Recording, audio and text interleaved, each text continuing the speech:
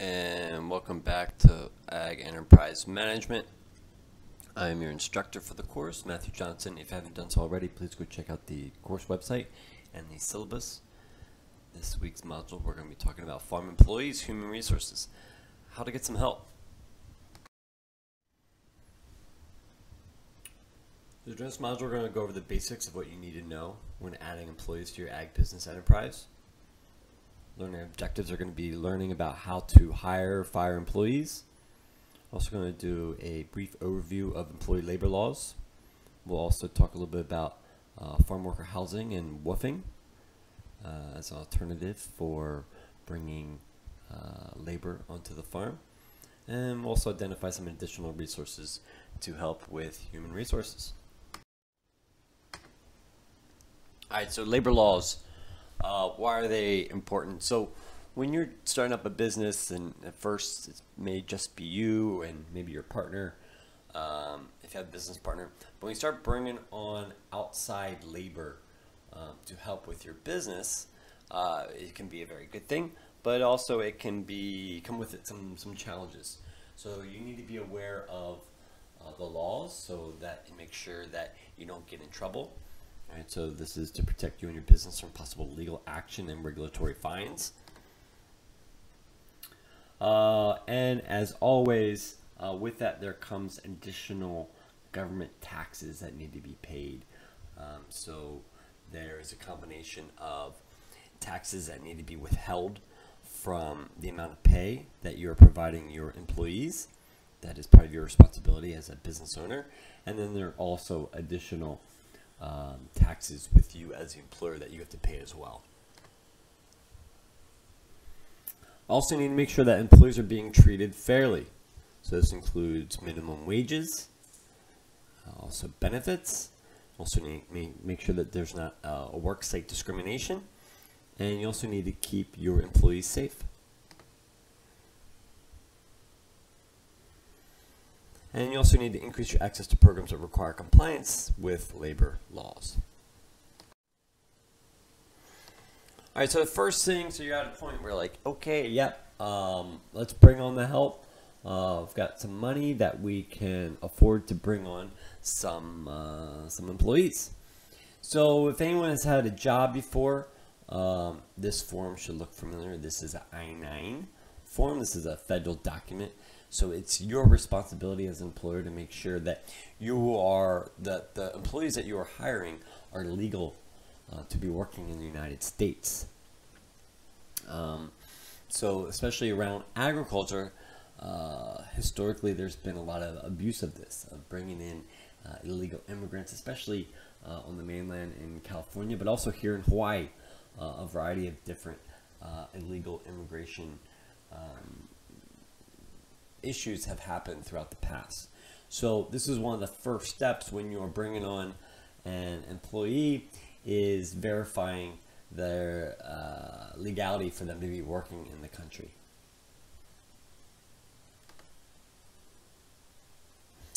And there's also another program specifically for non-US citizens. So these are going to be employees that typically are not legal to be working in the country, but there's a program called a H-2A visa program that would actually allow you to bring in aliens or people from outside the country to come in and work with your farm on a temporary basis. All right, so wages. Wages is always one of the first things that people talk about. It's like, hey, I want you to come work for me. So one of the first questions is going to be, well, how much are you going to pay me? So there are a minimum amount of money per hour that you are required to pay your employees. So as of 2019, the minimum wage for the state of Hawaii is $10.10. So you cannot be paying any employees for any kind of work less than that. This is going to vary from state to state. Could even vary from city to city. We're seeing a lot of conversations around the country about increasing the minimum wage at a federal level to $15 per hour. And this is always going to be a topic of discussion. And as an employer, you would probably be arguing for potentially lower wages, but obviously as an employee, you're going to be arguing for higher wages. So this is going to be a continuing conversation to determine what is the appropriate amount of money to be paying labor. There's also the frequency of when you pay your employees is very important. So you must pay employees at least twice monthly and within 7 days after the end of each pay period. So typically the schedule is either every 2 weeks or twice a month for the payroll.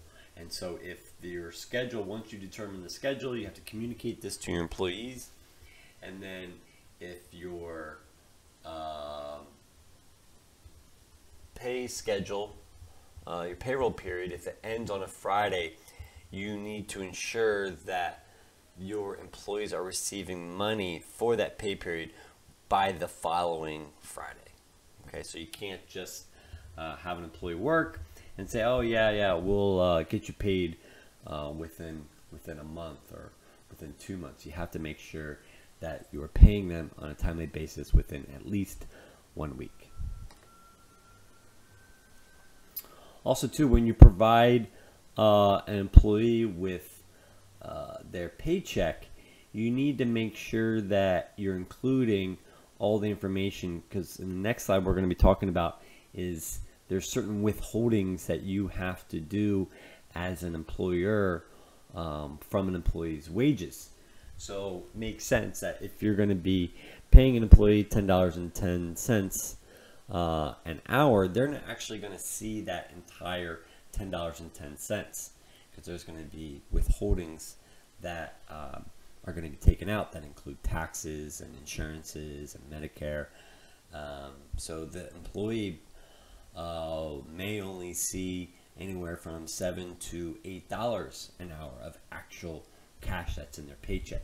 So any money that you are withholding, you have to include a pay statement that explains what money was withheld and where that money went. You also have to be cognizant of the amount of hours that your employees are working. So if the employee is working more than 40 hours per week, you are required to pay overtime. And there are exceptions to this, but for our purposes here, we're talking about employees that are non-exempt employees, which basically means that they're hourly employees. And so if they're going to be working more than 40 hours a week, you need to pay them 1.5 times their regular rate. So this is something you need to really pay attention to. As you can imagine, this could really affect a business's budget if you do not have enough employees and you're starting to grind the current employees that you have. So you can ask them to work more than 40 hours a week, but you will be required to pay 1.5 times the regular pay. Okay, so we kind of already mentioned, as an employer, if you're going to be paying employees, there's certain other taxes and withholdings and insurances that you have to pay. So over here we have a diagram that explains some of the different things, some of the items that either the employer has to pay, both the employer and the employee have to pay, or just the employee has to pay. Okay, so for the employer, there's some additional expenses that you have to pay. So there's a federal unemployment tax. This is known as FUTA. So this is additional tax that you as the employer have to pay. And this is a federal unemployment program that provides money for employees who have lost their jobs. So if any of you have ever lost a job for no fault of your own, you're able to apply for a unemployment checks. So you're able to receive money while you're looking for other work. And this is part of how this program is funded by employers paying a certain tax for to go into the unemployment pool of money. Then we also have the state version of this. So we have the state unemployment insurance. So this is an additional amount of money that employers have to pay to provide funding for people within the state to be able to apply for unemployment payment checks. There also may be employer contributions. Okay, so if you have a program within the company where you are doing a match for your employees, maybe like a 401k plan or a pension plan, then this is going to be additional amount of money the employer is going to have to pay. Also, health benefits. So in the state of Hawaii, employers must provide healthcare coverage to employees who work at least 20 hours per week. Right, so this is a requirement, and also something to be thinking about as an employer. So if you're going to bring on an employee doing working 10 hours a week, you don't have to think about it. But if that employee starts working more than 20 hours per week, and this happens 3 consecutive weeks in a row, you're now required to offer that employee health plan coverage. And this can range anywhere from typically $400 to even $500 a month. So this is not exactly a bank-breaking expense, but additional expense that you may need to consider and provide for your employees. So both the employee and the employer are also required to pay into Medicare. Right, so this is a national health insurance program. So this is funding available for people who are unable to pay for their own health insurance. And then also contributing to Social Security. So this is a social welfare program that is managed by the U.S. government. It pays benefits to retirees, workers who have become disabled, and survivors of deceased workers. So if anyone has had a job and you've been paying into the Social Security program, you may have received an annual letter from the Social Security Administration letting you know the amount of money that you've contributed. So basically this is a program so that when you reach the age of 65, you are then able to receive Social Security payments as part of your retirement plan as for being a U.S. citizen. So this is basically a forced retirement plan imposed by your government. Hopefully there'll be enough money in this program by the time all of you are looking to retire, but that's a whole nother conversation.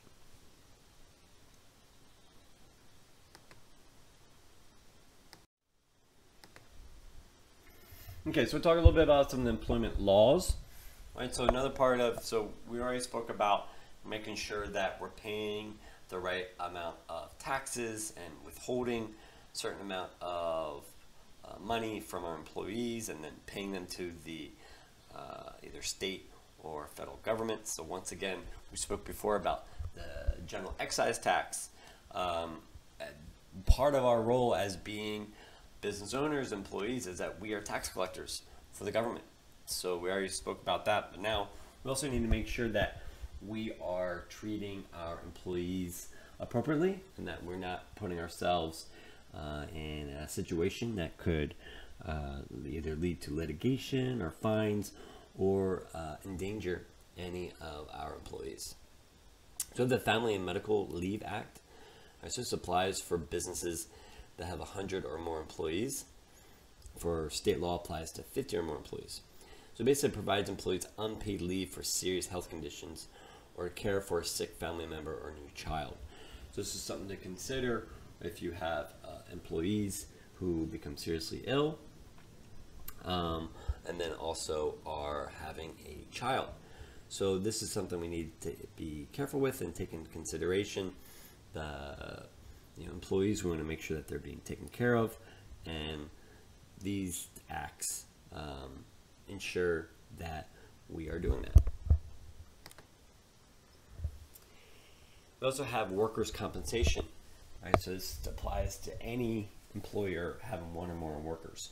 So basically this provides employees with medical care and partial wage loss replacement for work-related injury illness. All right, so this is specific to an employee who gets hurt or sick on the job. So once again, this is something to be very careful about and to ensure that one, you have a safe workplace, safe, healthy workplace for your employees, but then if something does happen,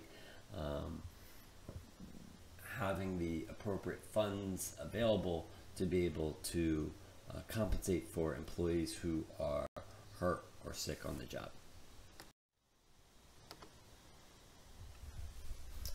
And we also have employment anti-discrimination laws.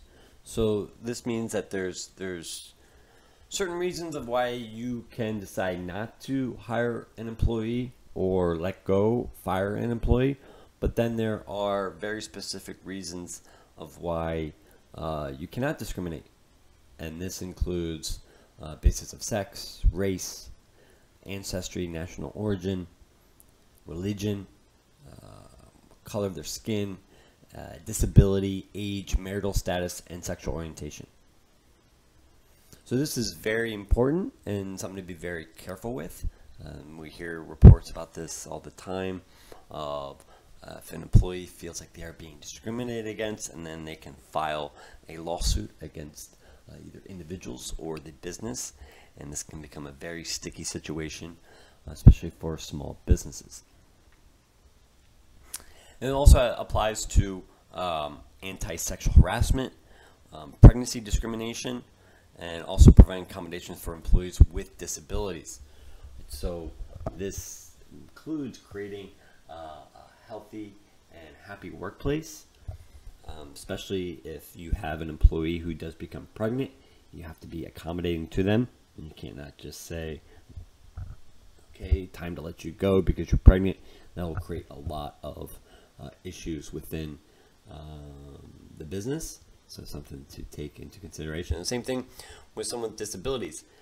If you have an employee who's in a wheelchair, you may be required to provide some type of ADA compliant ramp or special accommodations so that they're able to effectively and safely work at your workplace. Another thing you need to do as an employer is to provide notice to employees of their rights. Okay, so you'll see this if you've ever worked, you'll see this in like restaurants or different offices, all the different notices that are posted. So this is just a variety of different things, everything from minimum wage, employee rights, anti-discrimination laws. So everything that we just spoke about, that you also need to make this apparent to your employees that, hey, these are your rights, right? So, you know, everything we just spoke about, we can't keep that as a secret, but employees need to be educated and notified that, hey, these are your rights, and this is what you can do if you feel like any of your rights are being violated.